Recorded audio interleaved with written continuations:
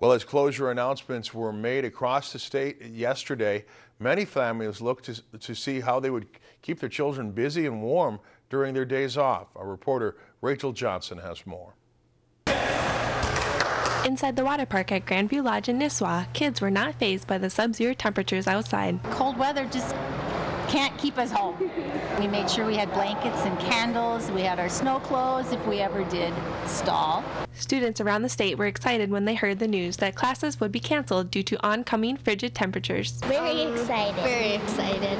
Brainerd, Pequot Lakes, Pillager, and Aiken were just a few of the school districts that made the decision to close school for Tuesday and Wednesday.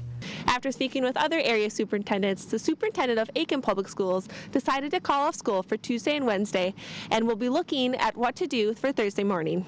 I look at a number of things, look at of course, the weather conditions. The National Weather Service has information we can access. I talked to our bus supervisor and see, because we have to worry about buses running in the mornings and being available, and just kind of in general talk to the area superintendents as to what they're doing, and as a result of all that talk, we come up with a decision. Though the students were excited, school cancellations can cause uncertainty for many working parents.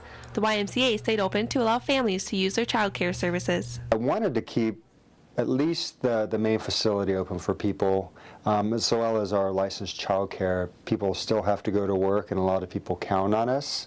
So I wanted to keep at least the main operation. While counseling school is not ideal, the safety of the students is the #1 priority for the school districts. We're very concerned about the safety of our students and staff. We don't want people, like with bus stops, we don't want them standing around because, as you know, you can get frostbite very quickly in this type of weather. And we don't want vehicles breaking down either, and with buses. And so just overall safety of our students and staff, and I think parents will feel a bit better about that as well.